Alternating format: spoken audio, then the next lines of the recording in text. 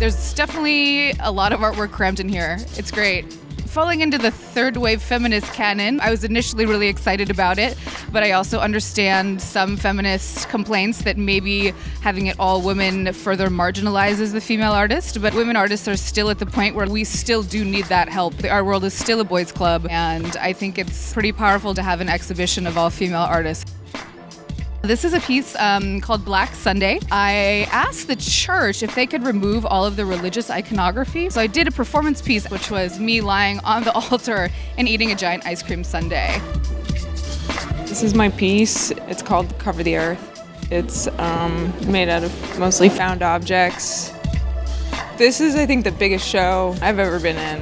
It's like 670 some pieces, all women. This is my piece.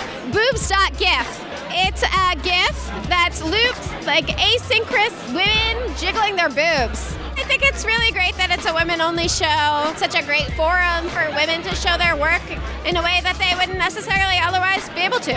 I don't think it's exclusionary. I think men have lots of opportunities to show their work that women don't have.